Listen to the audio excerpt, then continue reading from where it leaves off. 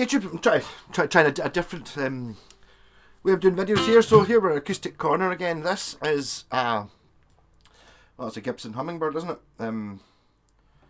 Built by the very person found America.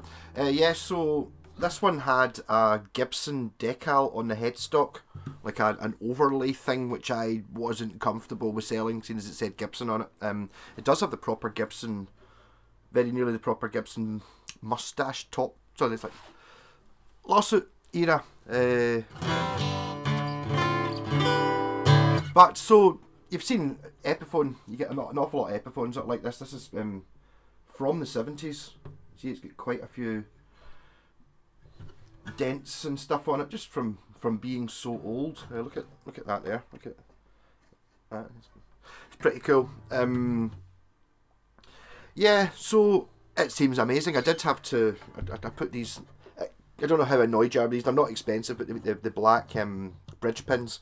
It's black ones I had. I took them out of Yamaha. There was one missing, and then I managed to find one. So yeah, so I got like a cream one, and then when I was taking them out, one of them disintegrated. So because they're so old and they're just plastic, they were probably all going to disintegrate. So these are new ones. Yeah. So this is a Columbus model wh59. That might be maybe 1959 that Gibson did them, something like that maybe. Made in Japan, says in the label. Trapezoid inlays. This has actually got, I don't know what the original tuners would have been like. This has got like 60 quid's worth of Clussen Deluxes on it, so it's kind of worth that. I just did this up and selling it for a pal.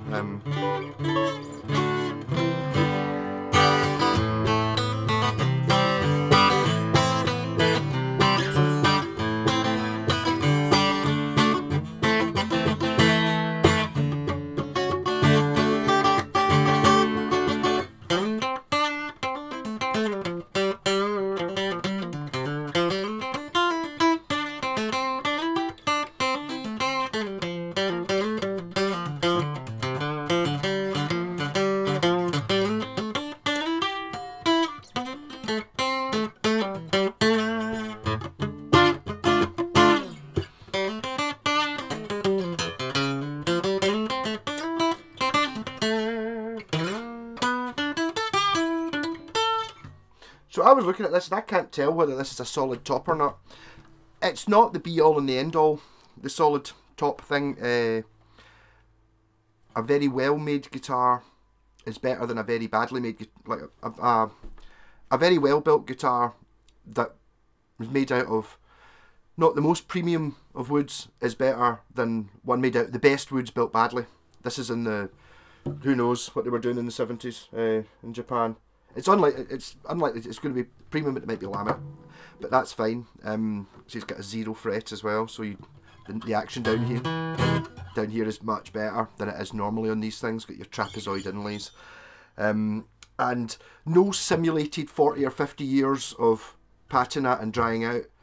Actually 40 years or 50 years or whatever it is. I'm assuming this is 70s, before they started making these things cheap. As you can see, it kind of looks a bit like a, like the Epiphone Dove, and I'll just tell you right now, there is no competition between this and an Epiphone Dove. The Epiphone Doves are so expensive for what you get, and they're not good guitars, the ones I've come across. Well, they're all right, but this one is much, much better. Also, it just looks better. It's like, see, it's got the, you know, there was an era when they painted black headstocks and all that stuff. I mean, yes, I didn't really know what to do with this. I could, if you really wanted to, you could get another overlay or something. If you look at these, I mean, half the fun I have, well, not half of it, but there is a fair percentage of fun finding out exactly what it is. It's probably built by Terada, who make all the Washburns. They're like the big acoustic factory in Japan in the 70s. So it's probably a Terada built guitar.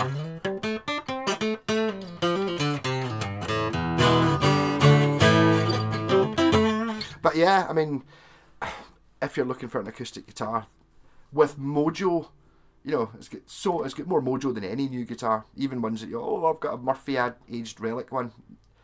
There's no relicking on this. There is just use, and all those years of drying out and vibrating do make a difference to the sound. That's why they simulate it. You know, if you're buying a really expensive guitar, a lot of that is, you know, making sure all the wood's dried out properly, and it's like they don't dry it out for 50 years or 40 years or whatever this is.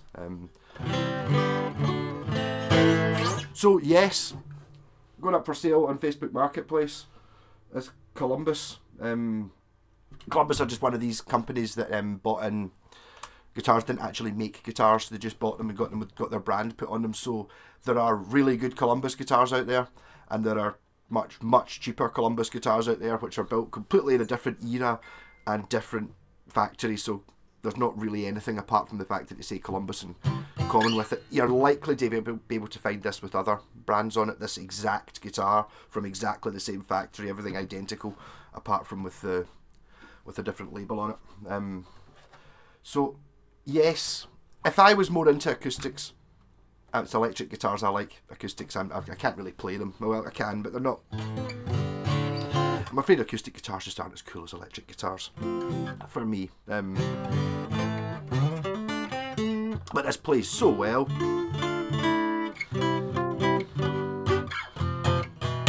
I don't think this will be for sale for very long, because somebody's going to know what they're looking at, just go like, oh, I mean, even just to look at it, I mean, it's absolutely stunning. I didn't really have to do that much cleaning. Although I'm looking at it saying, yeah, it's been well looked after.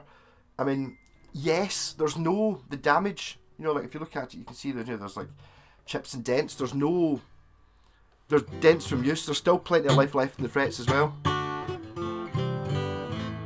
And the rosewood fingerboard, just the quality of wood you used to get back then.